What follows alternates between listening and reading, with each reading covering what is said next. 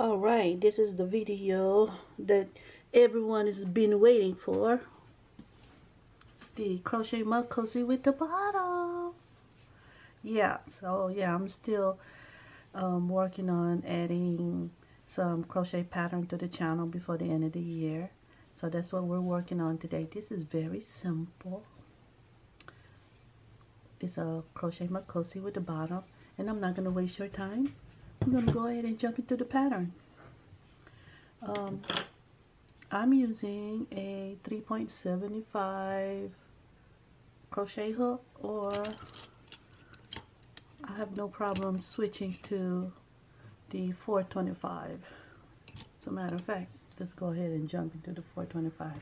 And the yarn I'm using, Crafter Secret from Hobby Lobby. There used to be $2.99.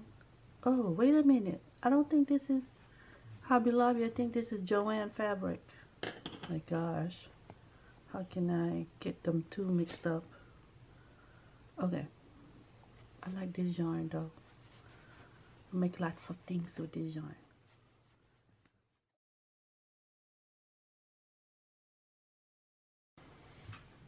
Of course, as in many patterns, we begin with a slip knot.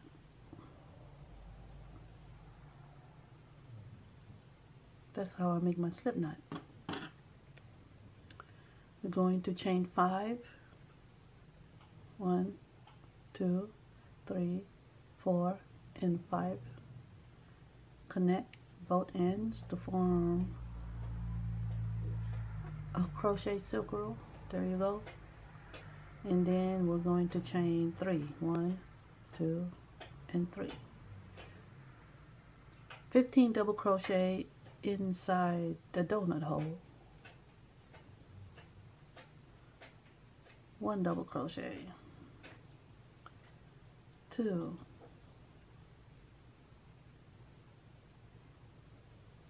3. 4. 5. 6. 7. 8. 9. 10. 11. As you can see, I'm pulling or pushing it back. 12. 13. 14. Gonna try to squeeze one last one. 15. And now to end this round, I'm going to slip stitch on the 3rd chain from the beginning and pull all the way. And I'm just gonna pull the tail. There you go. Next, we're going to double crochet in each stitch, but first we must chain 2. Then double crochet, 2 double crochet on the next stitch. Another one. And another 2 double crochet on the next stitch. 2 double crochet. 2 double crochet on the next stitch. That's what we're going to do in this row.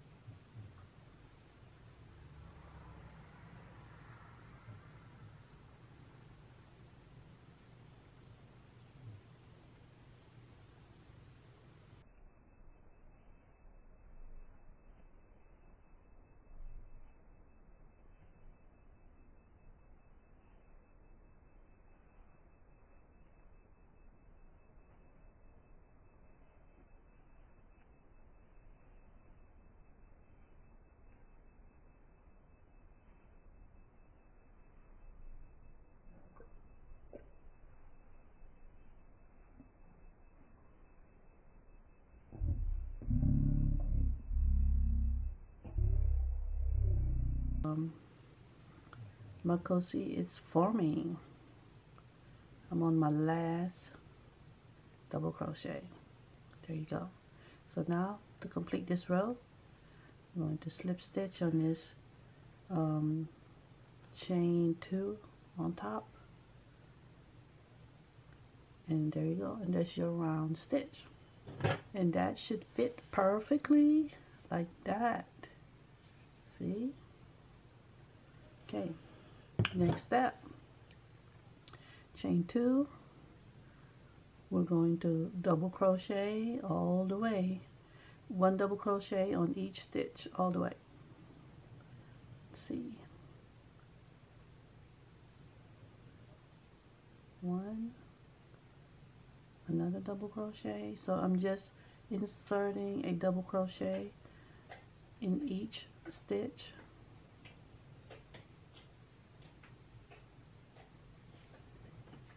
Okay.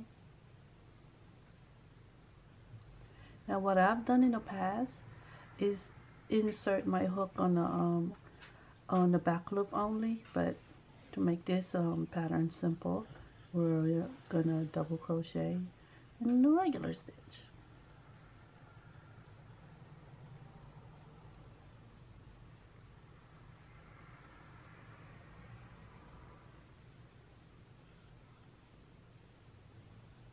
This is a very simple, easy, perfect for beginners pattern.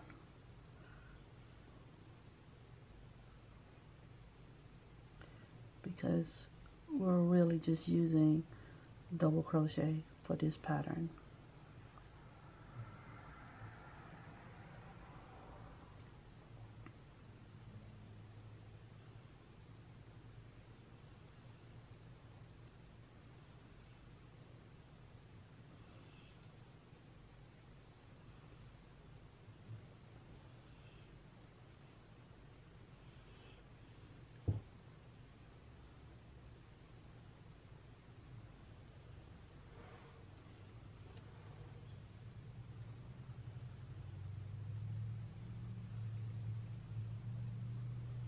There you go. Now, that's the end of the row, but that's literally what we're going to do for this row. We're not going to close that. So the next one, chain 2, turn your work around, and double crochet in each double crochet. So we're just going to do double crochet in each stitch till we get to the other side.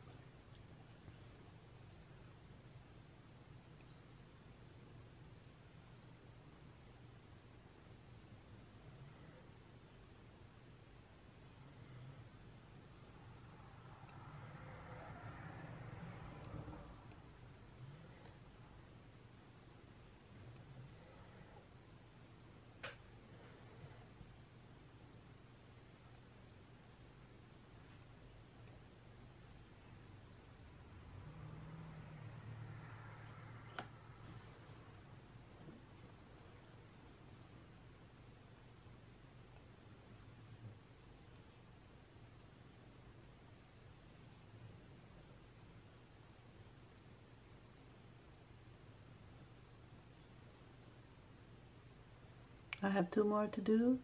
This is the last double crochet, and this is that chain 2 in the beginning. So we're gonna insert our hook on that top of the chain, and there you go. So we have 2 rows of the double crochet, right? So again, you're just going to chain 2, turn your work around, and another row of double crochet. So you should have, let me see, you should have, you're going to repeat that pattern until you have 1, 2, 3, 4, 5 rows of double crochet, okay? So once you have 5 rows of double crochet, is a row of single crochet. So chain 1, turn your work around, and single crochet in each stitch. And what this does, it really gives you a nice finished look.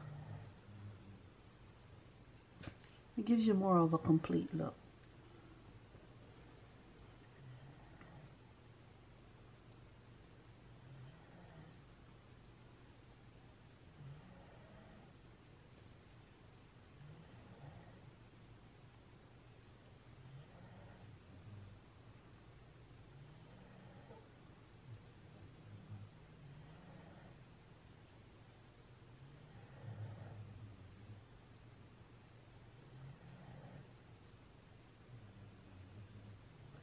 Okay, so that's my dog snoring in the background, if you can hear him. Okay, there you go. So we are at the end of the row. Now we work on the loop. So we're going to chain 10. 1, 2, 3, 4, 5, 6, 7, 8, 9, and 10. And now we're going to slip stitch on the 1, 2, 3, 4, the fourth stitch, and another slip stitch, and another one, and another one, and on this single crochet we're going to do another slip stitch, and to secure it further, another slip stitch. I'm going to cut my yarn, and I'm going to pull my loop all the way through, and there you go. So this is where your loop, and then you add your button here. Okay. This might be a little too big for, yeah, it is. So what I'm going to do is I'm going to use this needle to weave in my my yarn here.